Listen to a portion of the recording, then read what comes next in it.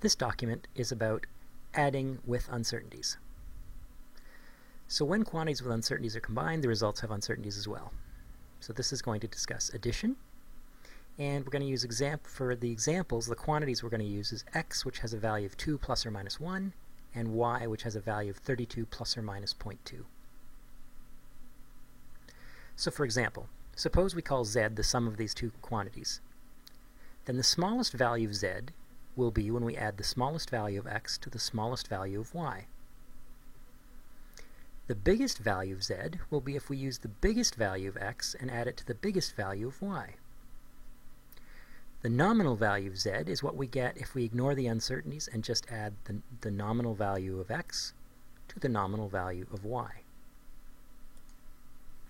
So, that means that the smallest value z can have is 32.8, the biggest value z can have is 35.2, and the nominal value is 34. So we can say that z is 34 plus or minus 1.2, because 1.2 is the difference between the minimal value and the nominal value, and it's also the difference between the maximum value and the nominal value. So we can see that the uncertainty in z is just the sum of the uncertainties in x and y, 1 plus 0.2. So in general, when we add quantities, we add the uncertainties. So graphically, we can look at it like this. So this bar from here to here represents the value x, and these two little purple bars represent the uncertainty in x. This pink bar represents y, and these two little yellow bars represent the uncertainty in y.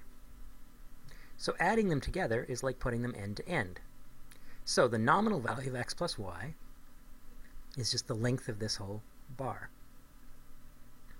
If we redraw it to put the uncertainties at one end, then it looks like this. So now, the minimum value of x plus y is the value ignoring these two little uncertainty bits on the end. So the minimum value of x plus y is this.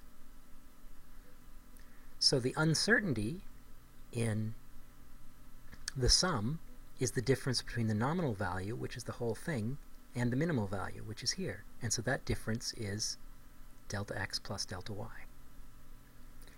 Now for the maximum value of x plus y, again, we take the maximum value of x, add it to the maximum value of y, and so we get this.